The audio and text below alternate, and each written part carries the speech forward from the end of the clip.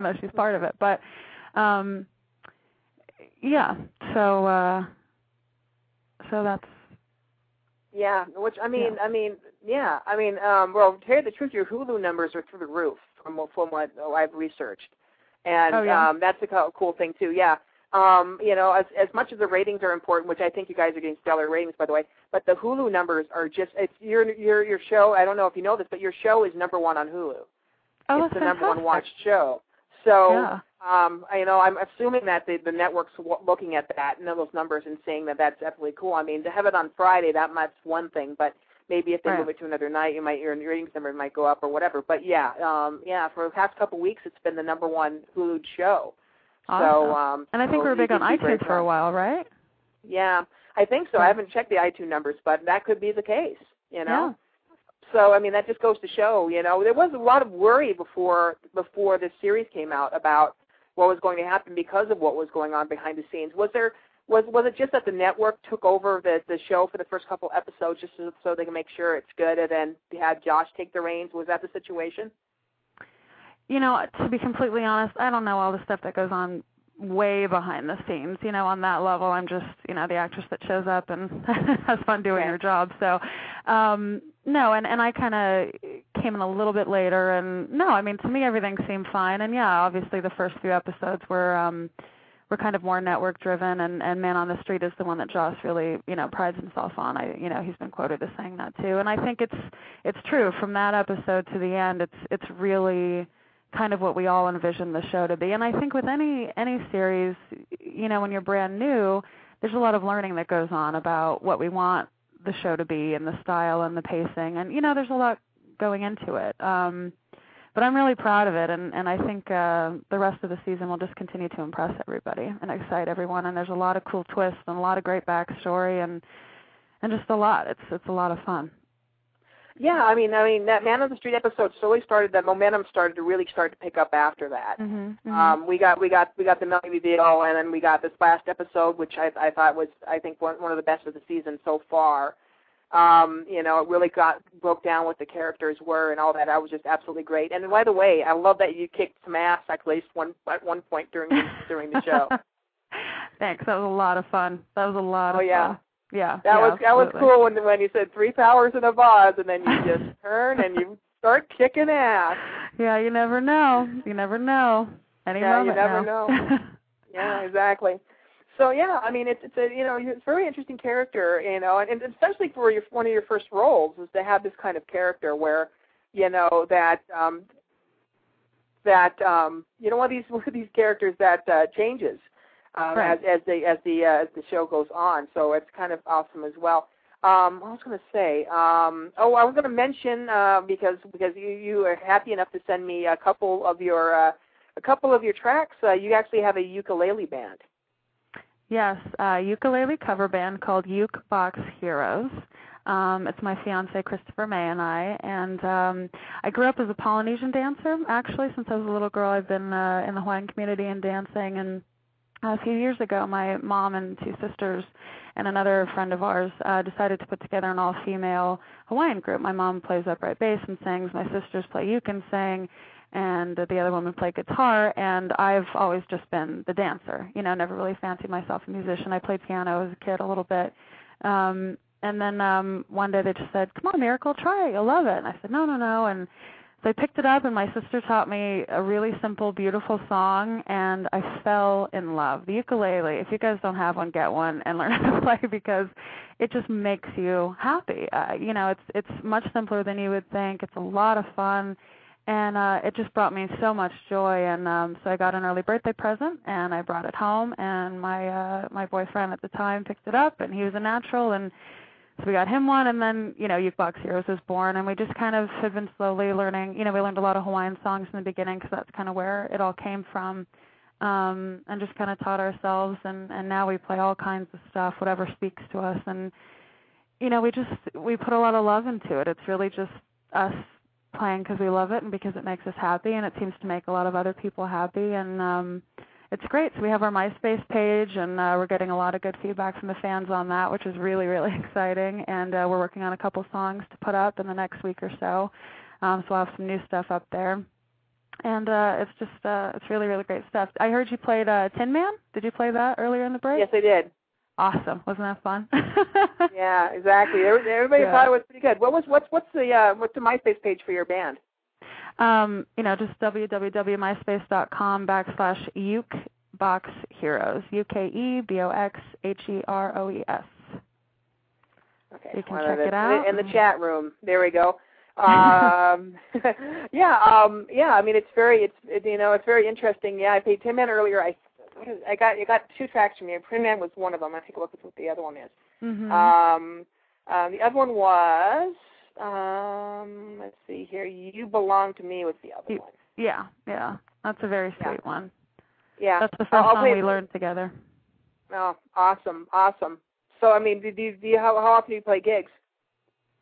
Every once in a while, we're still we're more in the kind of refining the show and working on recording some stuff, and we're still kind of feeling it out. I mean, we played at a couple of friends' weddings and a friend's party and stuff like that, and it's really great. We play everything from Van Morrison to the Eurythmics, Hall & Oates, Carpenters, all kinds of stuff. So it's really just fleshing that out and working on recording some stuff and getting it up on our MySpace page for now. But we will definitely keep you guys posted and put that on there whenever we have some gigs out in Los Angeles or anywhere else. We'll definitely let you know. Yeah, that would be interesting. Hall & Notes on the ukulele. You got to hear that. I'm telling you, you'd be surprised. We kind of hear something on the radio or a song, comes across our head, and we just try it out. And sometimes it doesn't work, and a lot of times it really, really does. And you'd be surprised. It sounds pretty awesome on the ukulele. And it's fun, to work on our arrangements and harmonies together and kind of make it our own thing. And it's just fun. It's great.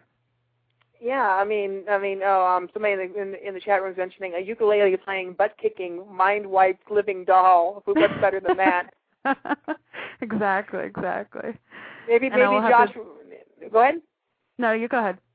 I was going to say that maybe Josh will write something where you have to play the ukulele, during the you don't even know, exactly. Throw a grass skirt on, grab my ukulele, and go on an engagement. Yeah, exactly. Yeah. Exactly. But it's a lot. It must be a lot of fun doing the show, though. It's got to be, somewhat fun to be able to, do all these stunts and be able to, be able to play this character or, have a chance to kind of play different characters at all. Is it a lot of fun for you? Oh, it's more than a dream come true. When I found out I got November, I just couldn't even believe it. And then when I saw the whole Melly direction it was going, because obviously I don't have as many different engagements and different characters as like Enver and Deech and Eliza do throughout this season, but getting to have an actual character arc with Melly turned out to be a blast, and we got to do a lot of fun stuff with her, and I got to work with Tomo a lot, and that was great. And I just really fell in love with Melly, and it was really great to explore her the whole season. And November's pretty cool too, and I like her facet in the house. I like all the dolls' relationship with each other, and I can't wait to see what else I get to do with her later. But it's really been a dream come true. The cast and crew are just such tremendous people, and they're just all lovely and insanely talented and really great and kind and smart. And I couldn't have asked for a better first experience, and it's been awesome. It's been incredible. Yeah, it's incredible, especially because this is the first ever time you roll or anything like that. Are you going to be doing any movies anytime soon? Are you during the break, or are you going to? I hope so. Yeah. Actors are always looking for the next gig and seeing what's on the horizon, and so yeah, we're just kind of feeling things out for now and just waiting to see what happens with the show and see what other projects are out there. And it's been really fun to focus on Uke Box Heroes with Chris and explore that side of things. So it's really good. It's really good, and I'm enjoying watching the show. It's a fun show. so that's good. So we'll just see. But obviously, if anything comes up, I'll keep everyone posted on either our MySpace page or my website and Facebook, all those things. It's really fun to be able to be in contact with some of the fans, too. Like I said, they've said really great things about the show and the work we're doing, and it means a lot. It means a lot to be able to have that kind of access right away and see how everyone likes you and how it's all going. Yeah, there's a lot of fans of yours in the chat room right now, and there's a lot of fans of yours on Facebook and all that, too. So, I mean, we're all rooting for you. Basically, I think you're one of my favorite characters on the show. I mean, it's really nice. Yeah, it's really nice to see such a great character on there. That's why I wanted you on the show. It's like, I have to get her on the show. She's one of the best characters on there, and the reaction from everybody seems to be very, very positive towards your character. So that should be more than enough to make you very, very happy. And the world. Yeah, and to tell you the truth, I can't wait for them to say yes, we're going to have another season, but I think they're going to. I think to say that you have the #1 show on Hulu and the #1 show on iTunes, then right. maybe they'll change your night. Yeah, exactly. Right. You guys are doing something right. Right. And Josh's fans are very, very positive. I mean, there was worry at the first couple episodes that it wasn't going to be that good, and then it started kicking into gear, and we saw all this stuff, and it's really, really cool, and all that too. So.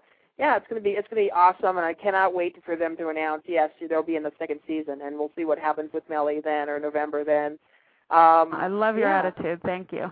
Yeah, I think we're all pulling for you, and we're all pulling for the show to get another season, which I think it will. So great. So yeah, there's a lot of support. So we'll make sure that second season happens. So. Well, Alexis, first of all, thank you for being on the show. Oh, it's my pleasure. Yeah. First of all, I wanted to ask you about your daughter. How is she doing? Oh, she is. She's the apple of my eye. I'm afraid I've fallen, as I think all fathers do. It's really wonderful. She's a kick, and we're having a blast as first-time parents. Well, I think so too, and I'm pretty sure Alyson is very, very psyched and all that too. And it's kind of interesting. She's also working now as well. Are you getting more time with her? Yeah, definitely. I'm the Manny daddy. We've got a great setup where several days a week I go in and Sati goes in and Allie, we all go in together, and we have a little room that's kind of set up as a nursery at Fox. And so Allie can come off set at every opportunity and spend a little time with the baby and breastfeed and get to still keep her mothering going during the work hours. And the only time it got a little complicated was when I was shooting Dollhouse, because there were times when we were both needed on set, so we had a little help covering that. But otherwise, I'm really trying to give myself up to these first precious months and of her life and get a great bond going with her. I've talked to some dads who said that there was nothing like that first year, and the ones who really kind of dialed down the other areas of their life so they could spend more time with the baby really felt like it had paid off over the course of their relationship. So that's what I'm trying to do.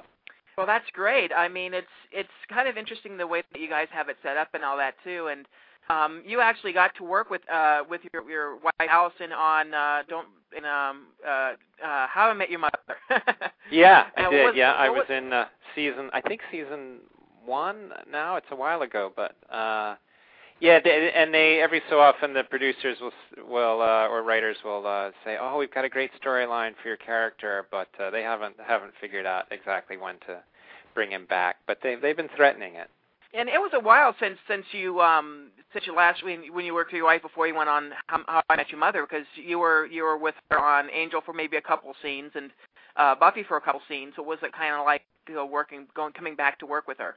Oh, it was fantastic. Although we only had, I think, one scene together, but it's actually dangerous putting us in scenes together because we tend to make each other laugh, and it slows everybody down because we're giggling. I was thinking that too. Is that Alyson must be a hoot to be able to have as a wife, because she's always going to be able to say something funny that it makes. Yeah, she is. She's. I'm a very lucky man, no question. I have to agree. I'm a huge fan of Alyson, and of course a huge fan of Dollhouse and the Whedon. Oh, well, you have great taste. Well, thank you. But anyway, wanted to mention they've been replaying a lot of the Angel episodes really early in the morning on TNT, by the way. So I've been catching back up with it because I watched it for so many years, and I wanted to ask you about the story arc, because your character evolved so much during that show. And can you tell us a little bit about playing playing your character on Angel? Oh, I'd be delighted to tell you. I mean, it was kind of a work in progress because when the character was first created, it was season 3 of Buffy, and Joss